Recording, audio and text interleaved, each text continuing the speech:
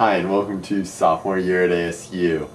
And so I finished last episode kind of saying that I was going to have to pull an all-nighter. Well, I did. I pretty much stayed up till 7:30 editing. And here's a little post-reaction. If you would have asked me about 6.5 hours ago how would I be feeling about film right about now, I'd probably say I would hate it.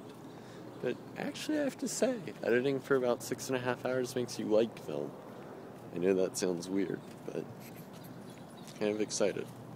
I might be getting a bad grade though, and I'm not done.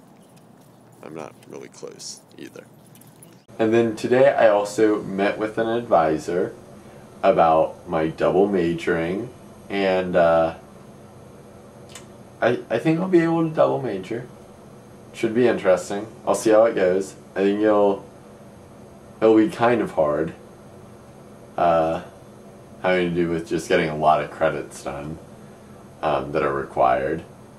And then today I just spent more time in the editing lab, and I think I'm going to have to pull an all-nighter again. So that was sophomore year at ASU, and I'll see you tomorrow. Subscribe.